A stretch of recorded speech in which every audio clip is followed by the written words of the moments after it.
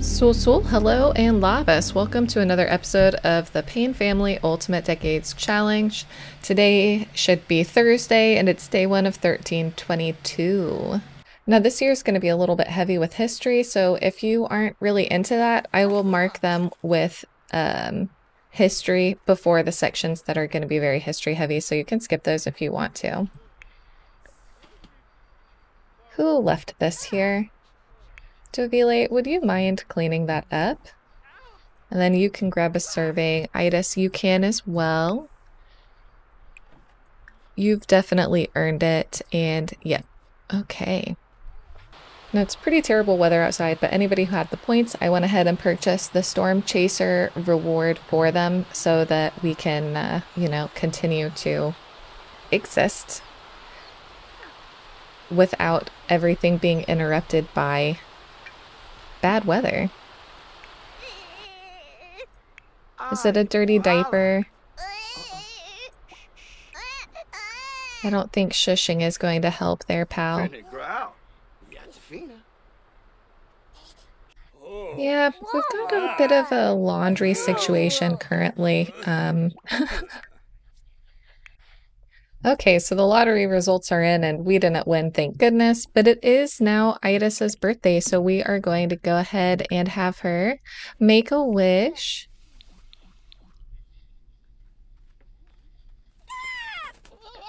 Oh, geez. Don't worry, hen. You're going to be okay. Go, Eydís, with your little missing tooth.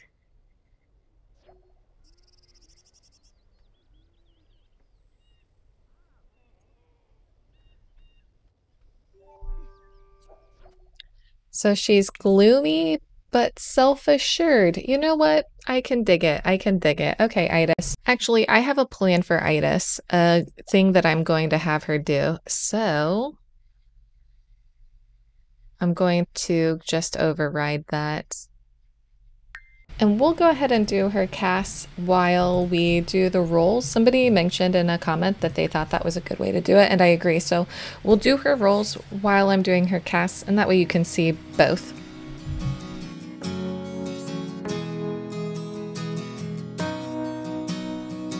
Okay, so does Eydís survive? The only number she cannot roll is a 7. Thank goodness. And does she get married? She does, big time. And how many children will she have? First one doesn't count. 9. She can have 9 baby tries. Oh my goodness.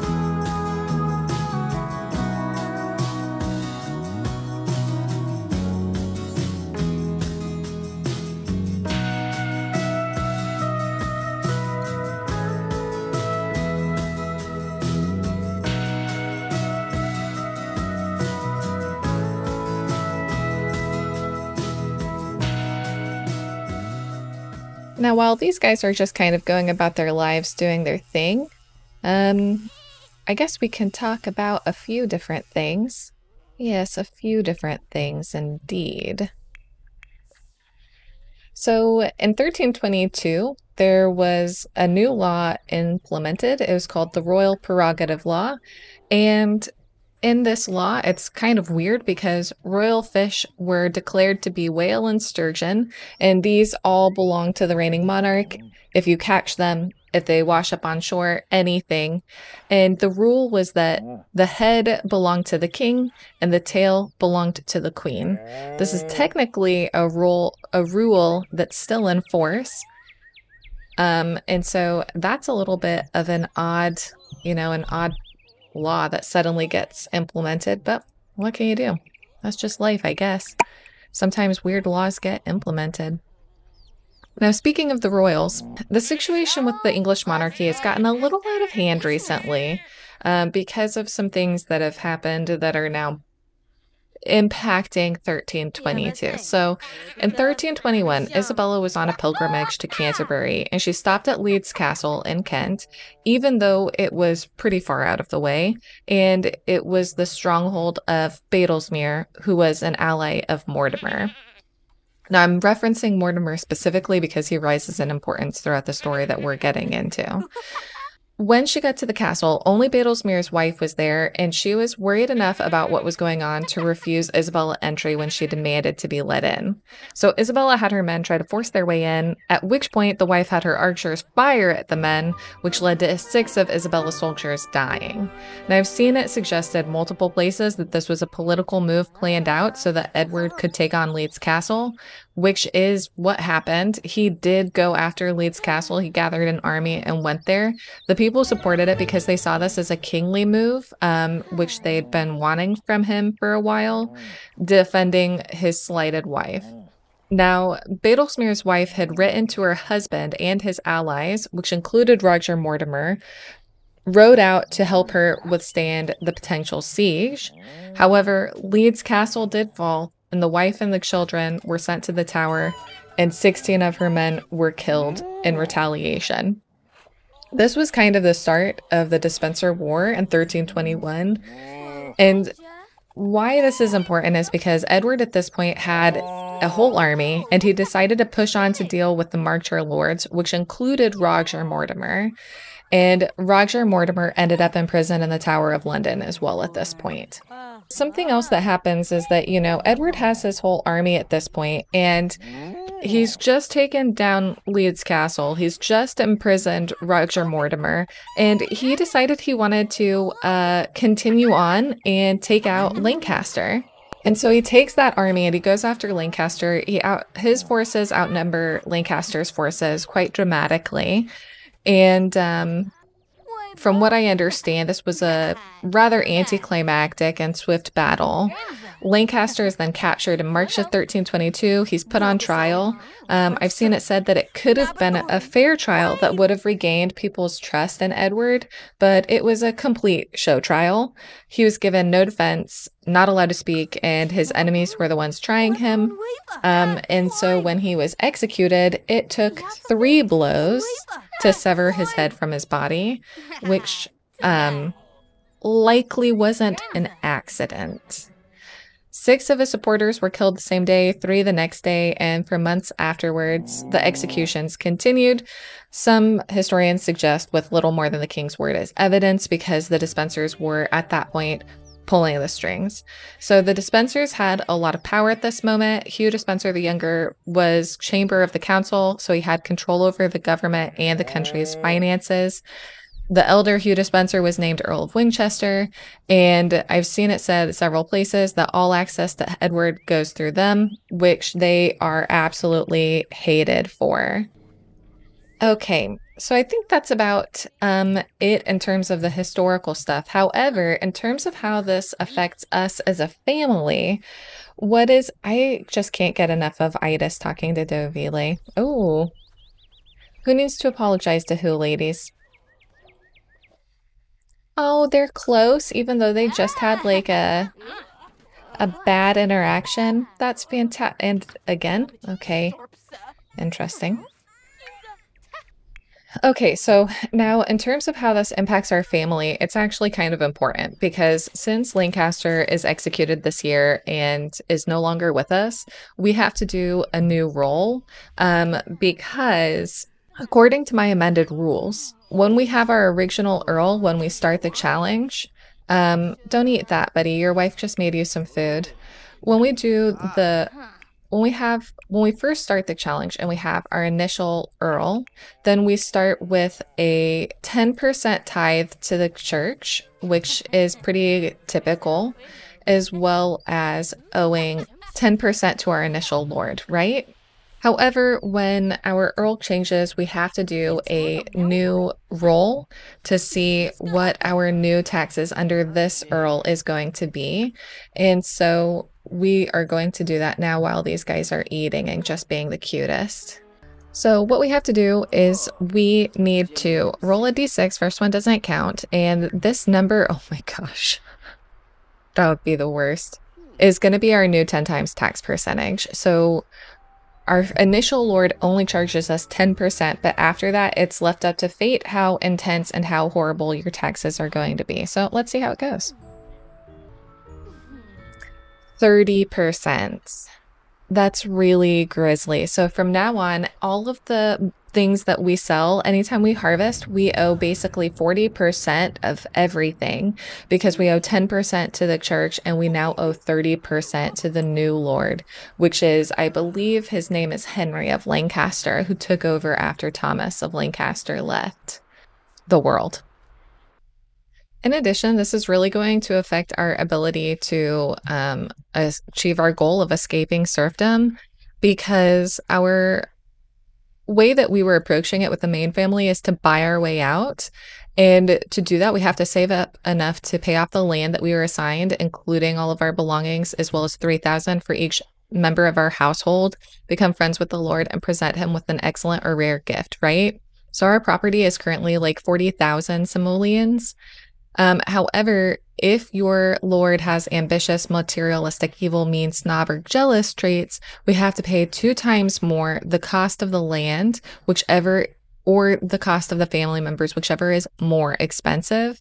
And unfortunately, when I was checking to see Henry, who he was as a sim, he had autonomously aged up with the materialistic trait. So that means that we would owe like 80,000 just for our holding, let alone the 3,000 for each member of our family. And I don't know that that's going to be able to happen. I'm not trying to be dramatic, but I feel like we might be better off if we just like wait for him to die. You know what I mean? I kind of feel like that might be the most effective way to go, is to just wait for him to pass out of this world. Buddy, I don't think you can help with this. I think that this is an issue that you can't. Can you refill that feed, actually? That would be really helpful. And then you... What are you doing? Don't open umbrella. Oh golly. So yeah, you know, a lot of stuff is going on this year, and now we owe a lot of money, basically. So I don't know. This is a bummer, but what can we do? What can we do? Dovile, you're supposed to get married next year, and I'd really like if you could help me out by telling me what your type is. You see her just raise her eyebrow at me? How rude. Jeez. This girl, she's like, I do not think so. Esmond, are you trying to go to sleep? Okay, you can. I'll give it to you. And then Nox, it's gonna be time for you to go ahead and age up. Okay, baby. Also, Sunny, I feel like they keep getting the same... No. Okay, calm. I feel like they keep getting the same things. You didn't inherit Not Afraid of the World or whatever. Can you please... No, that's useless. Please bounce the baby. Nope, don't do it. Whatever you're thinking about doing, don't do it. Don't do it, kid. Oh my gosh, she got the pain eyes. These are like our father, like Darius's eyes. They're Darius's eyes. They're Esmond's eyes. Oh. Oh. And I did forget to flip and see if Vilkas and Danielis are going to end up going to a conflict that's in Lithuania this year. So let's go ahead and do that now. So heads they go, tails they stay. Is Danielis going? He is. And is Vilkas going? He is. Both of them are going this year. Okay. Okay, so we'll leave this night here and catch everyone in the morning. All right, it is the next morning, and you may notice that Eydís and Dovile are currently away.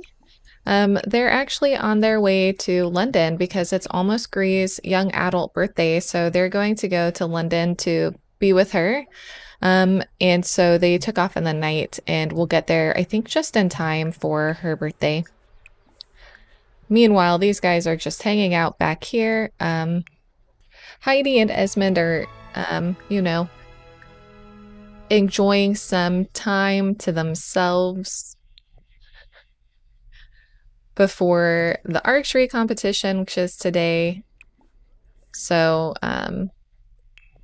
you know, they're working on their relationship and trying to keep each other warm. The temperatures are falling. The baby is down for a sleep. He's so cute. He's so cute. He doesn't like being held. We discovered that in the night. So yeah. Huxley's out just getting some flowers so that we can do the laundry when he gets back, because it is a little bit of piling up again. I feel like it piles up so badly because of the diapers. That's my feeling. I could be wrong. This should just be a nice, easy day today. These guys will hang out around here. Oh, I forgot that we have animals. Okay, it's going to be a little bit more of a challenge than I had anticipated, but then it'll be pretty easy.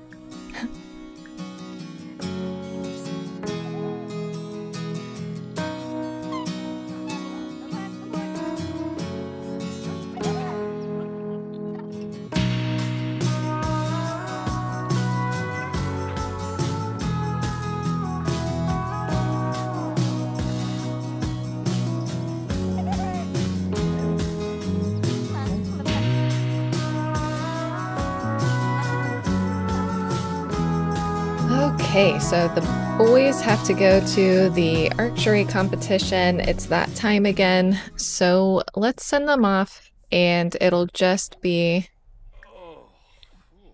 Oh.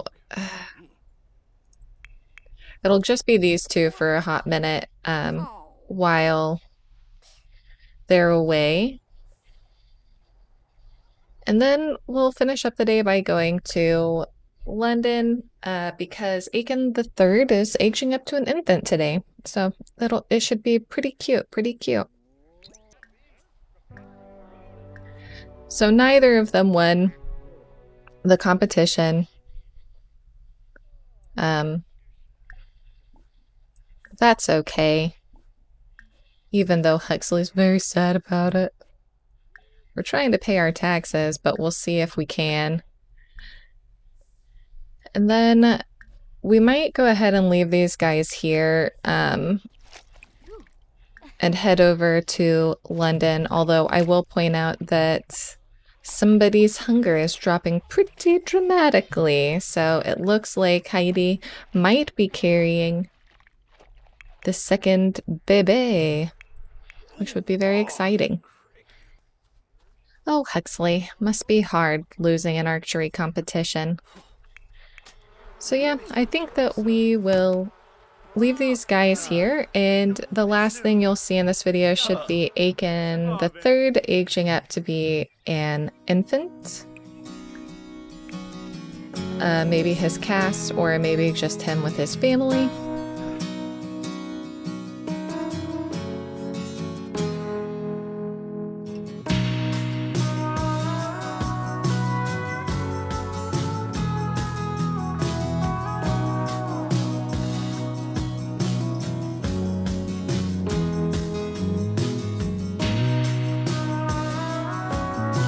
Okay, so here we are with the Aikens, that's silly, with the Brewers, and you might notice that their home is a little bit different than it was before.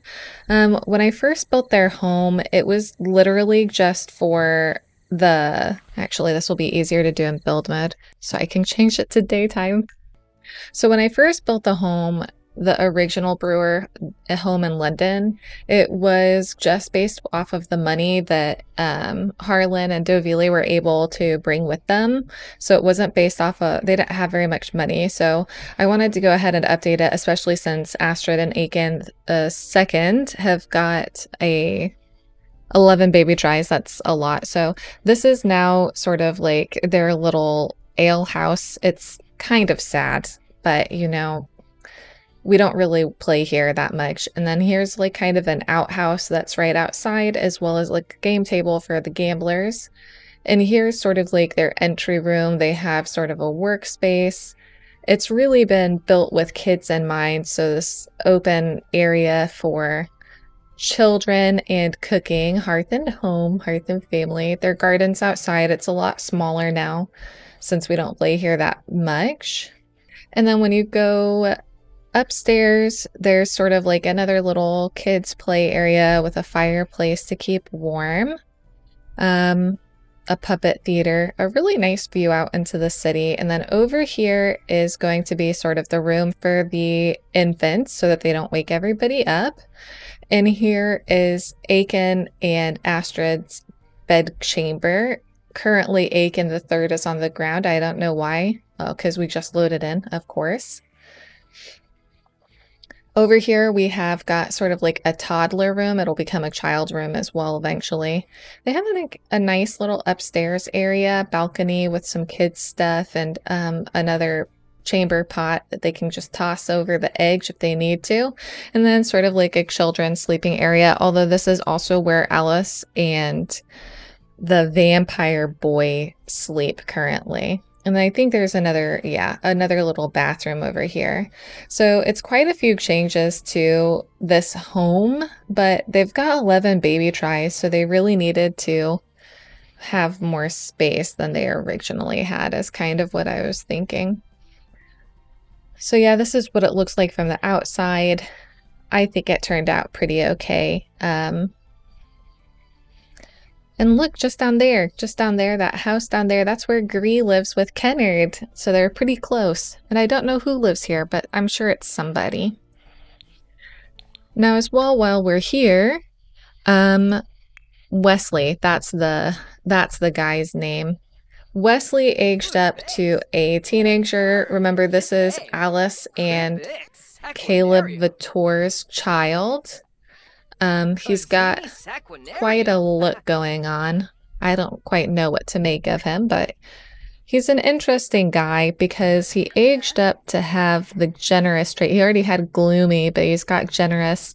And now he also has the Jane Simpson soulmate aspiration. So, anyways, sorry, got distracted.